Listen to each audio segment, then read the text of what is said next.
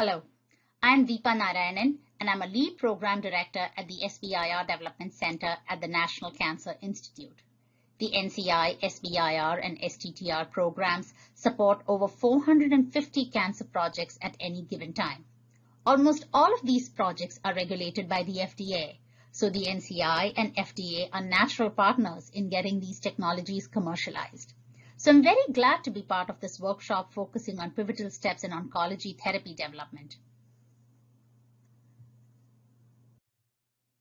The SBIR and STTR programs are the largest seed funds available for startups. In today's talk, I will talk about what these programs do, how they are managed at NCI, and a few tips to write a successful SBIR application. The SBIR STTR program is a congressionally mandated set-aside program. There is about $1 billion annually at NIH spread across all of the NIH institutes available for supporting small businesses that serve the mission of that particular institute. NCI has one of the largest programs at NIH and consequently has the largest SBIR program. Our budget is approximately about $180 million each year to support oncology small businesses. The NCI has a centralized office under NCI's Office of the Director to manage the SBIR program. The Development Center has central oversight of the 450 projects that we support. In addition, we provide guidance to new applicants, define funding opportunities, conduct outreach to get more promising technologies into our portfolio.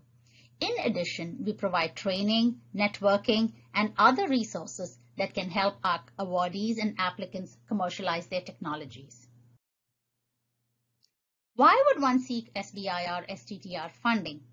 Well, I have mentioned that they are the largest sources of stable early-stage funding available to life science small businesses.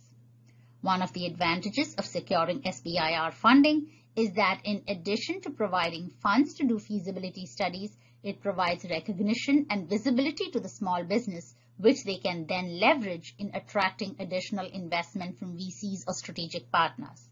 SBIR funds are grants. It is not a loan. You do not have to repay the money, and it is non-dilutive. And the IP rights are retained by the small business. These are a few examples of SBIR STTR applicants.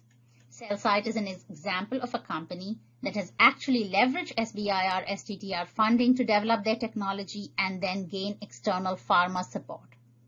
Laurie Hazelhurst from Modulation used SBIR STTR to translate the basic research that she was doing under an R01 grant and go into product development mode. I would now like to focus on a few application success tips for obtaining early-stage, non-dilutive funding from the federal government. We always want more innovative cancer startups in our portfolio, so we look forward to hearing from you. The first tip is to figure out if you're ready to apply. To be eligible for an SBIR or an STTR award, the company should be an organized, for-profit, United States small business concern at the time of award, majority owned and operated by U.S. individuals. The company has to have less than 500 employees. However, in the case of an SBIR, the principal investigator's primary employment should be with the small business concern both at the time of the award and for the entire duration of the project period. That is, the PI should be employed at least more than 50% by the company. Again, in the case of SBIR, majority venture-backed companies can apply as long as no single entity owns more than 50% of the company. This STTR has similar eligibility, except the PI does not have to be with the small business, but they do require a collaborative agreement with a research institution like a university. In either case, SBIR or STTR, the award is always made to the small business. At the SBIR Development Center, we have 12 program directors to manage both the science and commercialization aspects of each application. Each of our program directors have expertise in different cancer areas and manage a different portfolio based on expertise and interest. I encourage all potential applicants to talk to a program director before you apply. If you're an applicant and have a new applicant and have never received an NIH award before, the Applicant Assistance Program can help you. This is a program where we have funded an external contractor to help promising companies with their whole application process. Note that these are not grant writers, but they will help you with dotting the I's and crossing the T's for the application. It's a free program, but it is competitive, and we do encourage women, underrepresented scientists in biomedical research, and idea state companies to apply. The next step is to understand your funding opportunity announcement. At NCI, we fund via both grants and contracts. Grants are generally investigator-initiated. That means the applicant can apply to any technology as long as it meets the mission of the NIH. Or targeted solicitation focused on NCI priority areas. We also fund through SBIR contracts. Contracts are targeted solicitations with a far narrower scope, and they are key NCI priority areas that have a strong commercialization potential. This is very important to NCI because about 15 to 20% of our budget is spent on contracts. Contract topics are usually released in summer with a due date in October. The SBIR and STTR are considered to have three phases. The phase 1 component is the proof of concept phase. We typically fund about $400,000 for about 6 to 12 months project period. The phase 2 is the full research and development phase with a funding of about $2 million, typically for 2 years.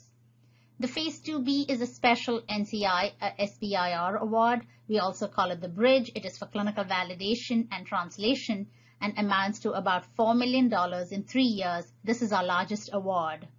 We expect companies to bring in a competitive 1:1 match from third-party funding for the funds that are requested by the applicant.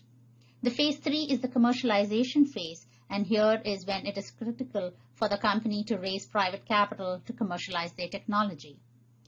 Companies can apply for fast track where they submit both phase 1 and phase 2 together and limit the time between grants, but it is competitive and it is best attempted only if you have substantial preliminary data.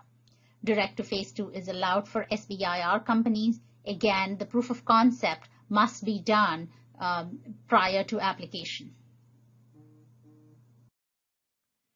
This is a list of funding opportunities that the NCI participates in.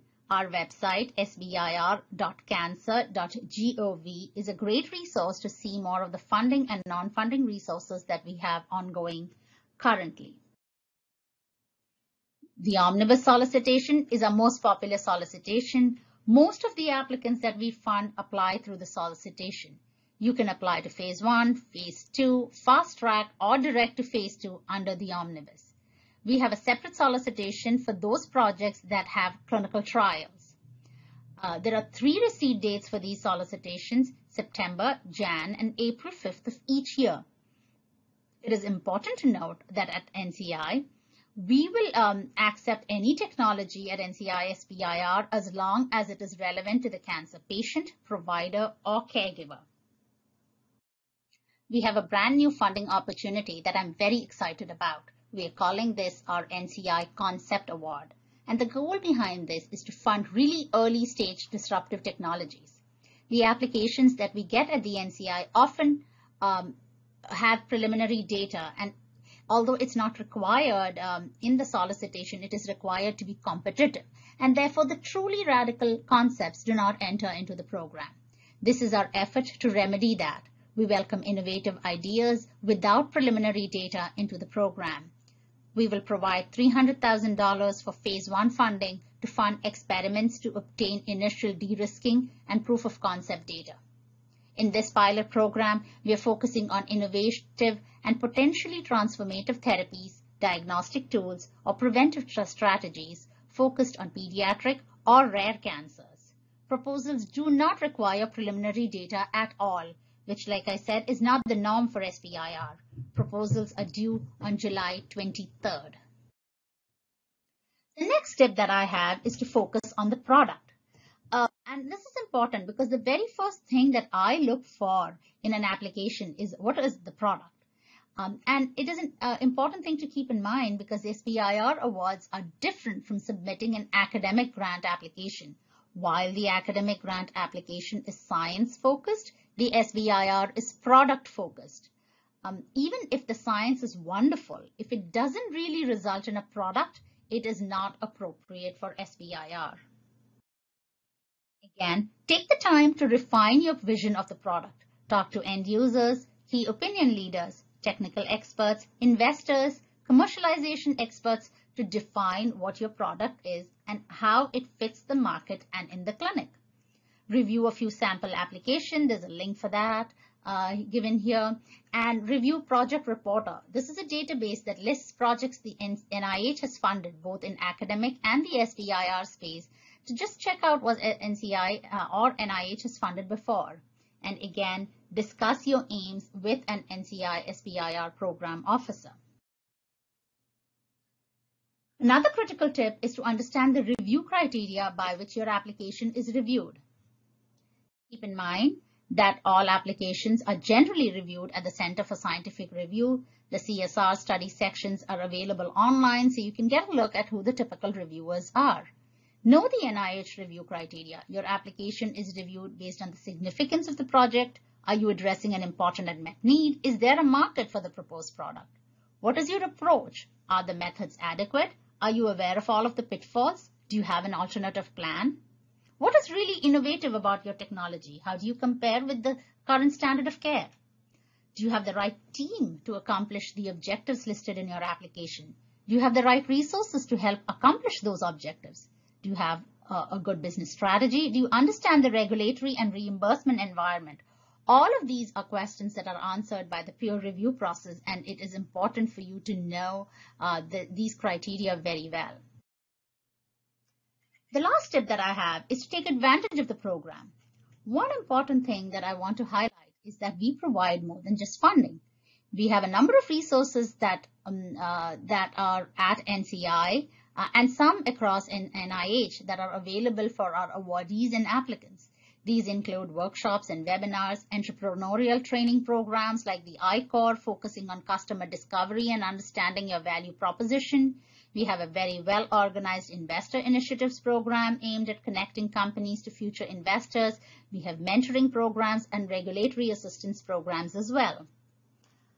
One program that I do want to highlight is our CARE program, that is Connecting Awardees with Regulatory Experts, where we have been working with our FDA colleagues. We encourage companies to seek guidance from FDA early on in the product development cycle. And in order to do so, we have a program where we work with the FDA to facilitate that early interaction to get some of the questions answered. FDA colleagues have also been very generous with their time and usually attend our once in 2 year resources workshop and meet with companies directly. And we've also been putting together a list of curated links from various FDA websites that cancer companies can use as a starting point for answering some regulatory FAQs. Another important resource is our investor network. We realize that we're all working together because NIH funding alone is never sufficient to fund a technology all the way into the clinic. That's one reason we set up this program to help connect companies to follow on funding. In the next session, Colleen and Christy will talk about some tips to attract VC funding.